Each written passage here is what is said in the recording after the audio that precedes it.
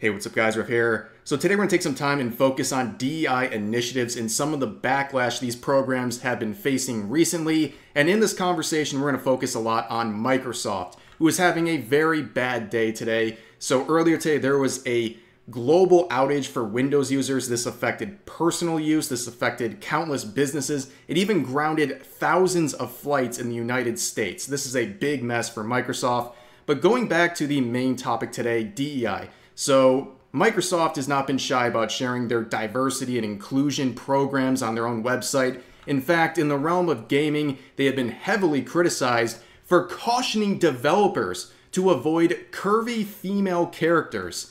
And that was a very relevant debate back when people were talking about the main protagonist, Eve, from Stellar Blade, and how people would compare her to the real-life model that she was based on. And this was from Microsoft's own website, urging game developers to not reinforce any negative gender stereotypes, including this language saying, "Are your female characters equipped with clothing and armor that fits their tasks? Do they have exaggerated body proportions?" And on top of that, today we just saw an update regarding those sorts of things where Microsoft is apparently shutting down a major DEI team.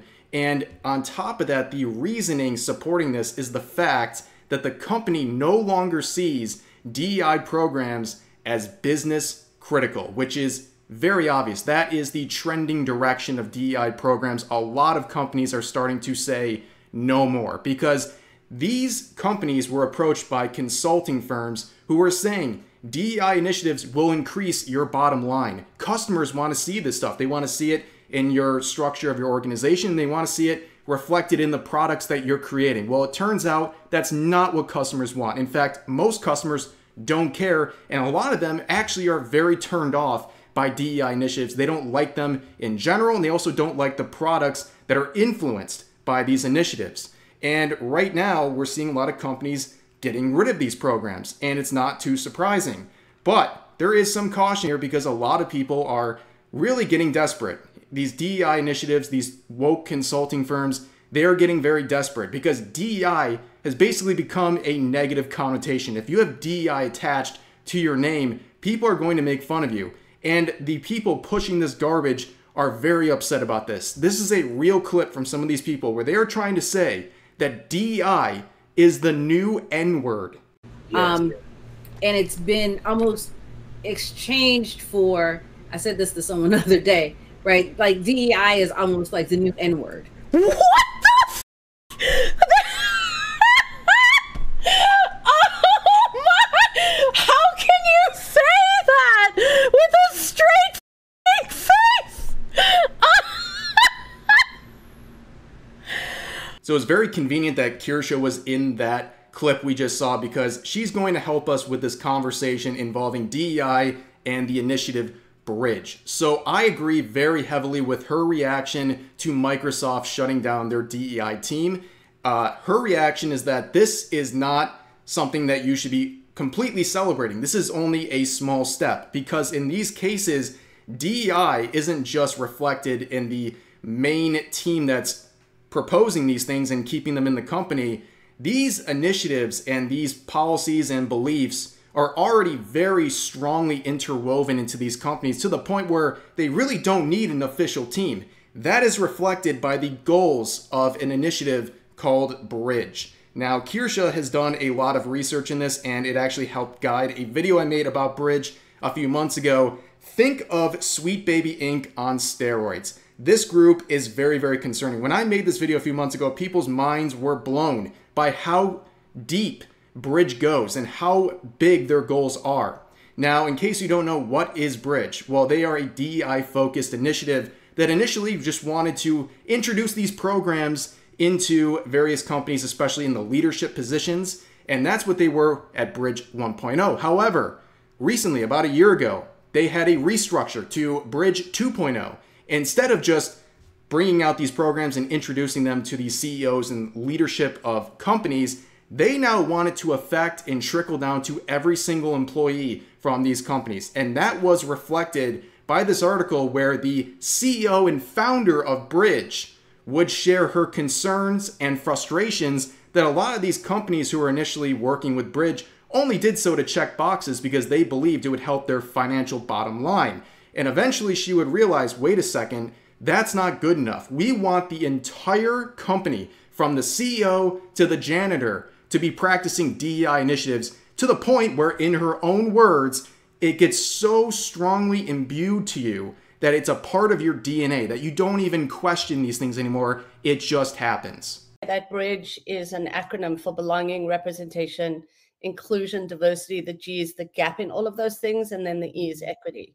And our mission is really about moving the narrative of DE&I away from philosophy to operationalizing inclusion as a business practice. Our goal is really about operationalizing inclusion, as I said, as a business practice, not a philosophy anymore. Yeah. And, to your point, Sasha, what that does is it removes the dependency of DE&I from an individual personal function, and it places it squarely on everyone in the organization. So one of the things that we're noticing right now is so many organizations are letting go or cutting back the resources or funds to their diversity and inclusion offices, their chief diversity officers, etc.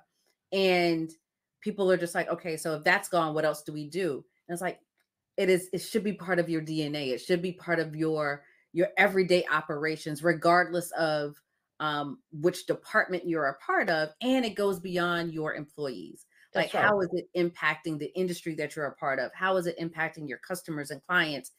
All of those things. And so, like I said, you're speaking my language. And many times over, Bridge has tried to rework their website, but currently if you click on their About section, you'll see that this initiative is launched by a group called Social Impact, which, as you can see, they're a consulting firm trying to push DEI on various companies and governments across the world. And where's their influence? Well, everywhere. And who do they work with? That's a pretty scary client list. If you look at that, you can see included the United States Defense Department. You can see many different government organizations, as well as groups like the MasterCard Foundation. And if you've been watching this channel over the past couple of months, you understand the authority that the MasterCard Foundation wields. They are very, very woke. There's no other way of describing it, and they use their influence as a payment processor to influence the behavior of many different platforms, especially art platforms, where they threaten to pull their services if the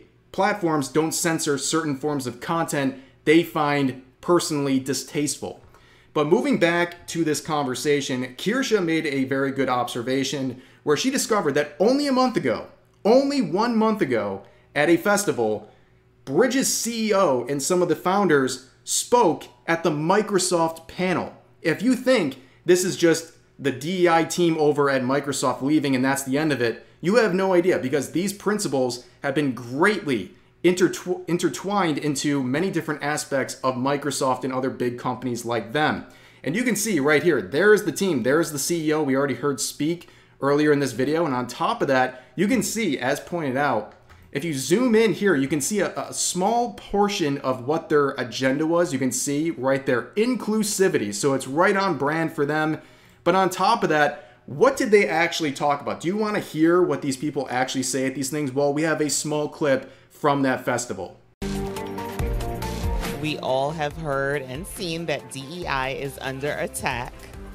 So Charlene, with your purview, what would you advise our audience here today as a response to what they're hearing within their own corporate walls? Unfortunately, our community has a legacy of dealing with attack. So whatever you need to call it, do the work, period. This work informs your strategies. This work makes your team stronger. This work informs where the next big thing will come from, how you stay current, and how you can stay a leading edge brand or content provider. So if the acronym bothers you, change the acronym, but do the work, because without that strategy to make your company culture and teams smarter and better informed, you won't be able to hit the strategies that you need to meet this demand because the change is already here. And so you have to continue to do the work, because when the acronyms change, when the framework with how we talk about it changes, you want to ensure that consumers know that you were down the entire time and that you were invested in them and them as audiences for your brand the entire time. So you have to be consistent. You have to consistently do the work. So looking at everything we covered in this video so far, I think it's very obvious that this whole issue with DEI is not ended with the disbandment of this team over at Microsoft. This is something that companies and initiatives like Bridge want to intertwine into every aspect of a company to the point where you don't even realize it's there. They want it in your DNA. That is their own words. They want it that greatly intertwined into your business, into your work, and into your mind.